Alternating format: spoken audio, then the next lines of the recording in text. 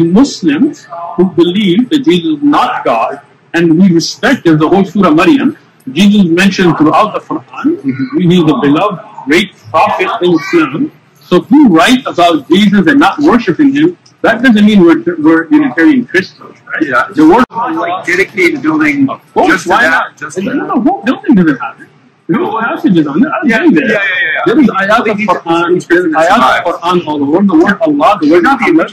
original thing. It dates from the certain tribe. It has ayat of Quran on it. Go look it up. I've been there. I've seen the building as it stands. Yeah. I've seen the original artwork. It had ayat of, even the model that the Malik ibn Farooq had his engineers build, how to build it, is still standing next to it, right? So there is no doubt the word Allah, the word Muhammad, the word Muslim is mentioned all over it. But just because it mentions Jesus, peace be upon him, and says don't worship him, doesn't mean that it wasn't written by Muslims. Okay, you show me that there's a lot added later. But the original inscription from up in mine is more than just 20 lines. Okay. That would be interesting. Sure. We'll look into that as well. Now. Wow.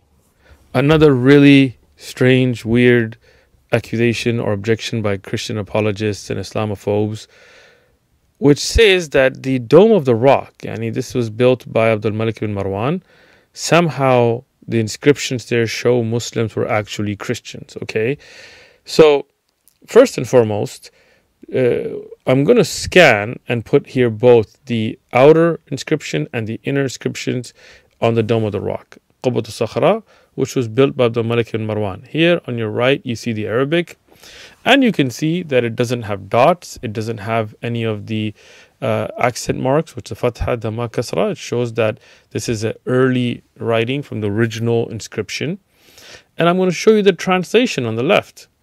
And it clearly shows that this is a Muslim writing. It begins with Bismillah ar-Rahman ar-Rahim, the name of Allah, the most merciful and especially merciful. And it clearly says, do not associate anybody with Allah. It shows that the Prophet Muhammad, peace and blessings be upon him, is a servant and messenger of Allah. And the Prophet Muhammad is a messenger of Allah. And it clearly says that Jesus, peace and blessings be upon him, was only a messenger. He's not the Son of God, not God himself, no Trinity, no Unitarian ideas of God coming in the flesh or any of that. It is an Islamic writing. And you can read the rest of it yourself. Now, when we look at the outer section of the dome, again, it starts with Bismillah ar-Rahman ar-Rahim, as Muslims do. And it says Allah is one. He doesn't have any children. Nobody's begotten from him, nor was he begotten. From Surah Ikhlas, from the Quran, clearly showing Islamic writings, not that of a Unitarian Christian, not that of anybody else. Really, if you look at evidences, they have absolutely no leg to stand on. I'm giving you all the evidence. Yeah. But again, what I'm going to wait for is any single source that is contemporary to that time that can claim that Muhammad ﷺ and the Muslims were actually Christian, Unitarian Christians, and they were a buffer between the Persians and Romans. I have never read that anywhere, and you will probably not find any of them. This is all hearsay and make-believe. Fair enough. Okay.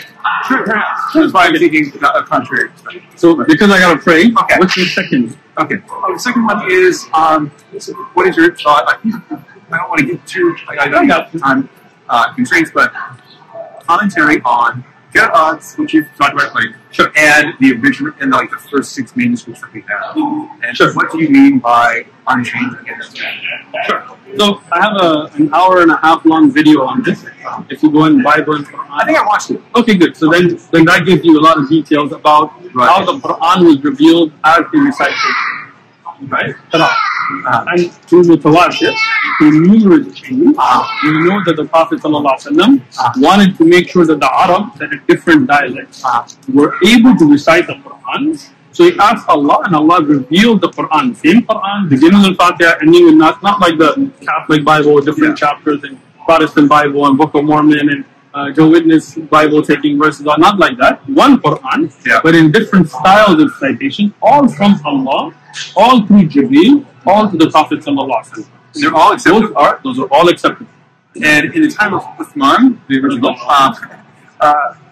why, alright, so I understand it wrong, is that he burned manuscripts. Is that wrong? That is wrong. Okay, that's why you haven't watched my video. Okay. Okay. So, there's an hour and a half long. Okay. The Quran Bible basically, you can look it up. Doesn't burn any manuscripts. We don't burn people's personal manuscripts, but not the manuscripts that were written down. So what happened in the time of the Sahaba? People took their personal notes. Right? They heard the Quran, they wrote it down. Right? Those don't count as manuscripts.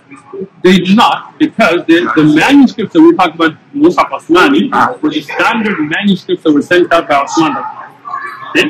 So what happens, in your own personal notes, we may write other things with it for your own reference. Right? For example, when I have a Quran at home, if I hear a hadith explain the ayah, I write it in the margins for myself. It's not a part of the Quran. Right? So some of the Sahaba, they would put adhkar, dua, and stuff in their own right. So Uthman Radiyan, when he compiled the standard, and all of the Sahaba, it's important, came to an ijma', consensus on the Quran, and the standard copies were made and sent out. From that, he said anybody else who has partial writing of their own should be burned, because we don't want that later somebody thinks somebody's personal notes are part of the Quran. I don't have to read it, but go ahead. Let's finish. I'll give you space. Inshallah, I have a couple of questions. Let me just ask before, because then.